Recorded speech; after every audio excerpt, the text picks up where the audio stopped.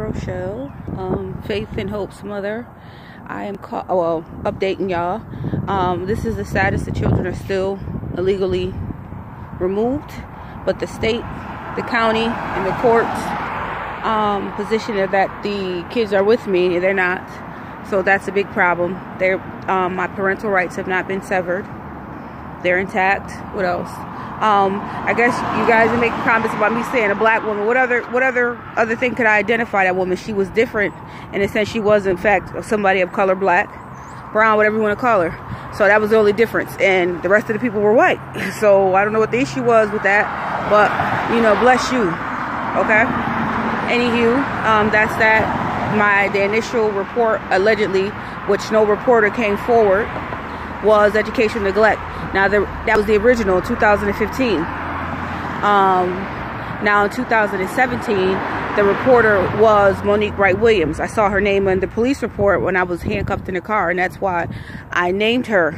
And that's why she's going to continue to be named and subpoenaed and summoned and sued by me, so she can be brought forward and punished in a judiciary standpoint in accordance with the law.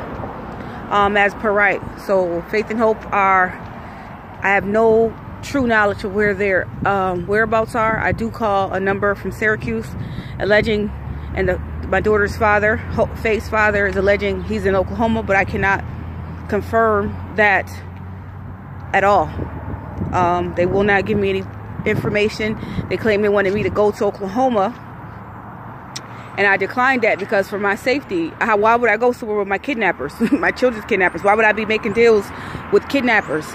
You're going to try to force me out of New York after you crucified me and my children. And if you're suing someone in a state and then you leave that state, they will drop your claim. So not a fool, not a dummy, try again. Okay, I'm going to stay in New York. This is my home of residence, my birth of residence.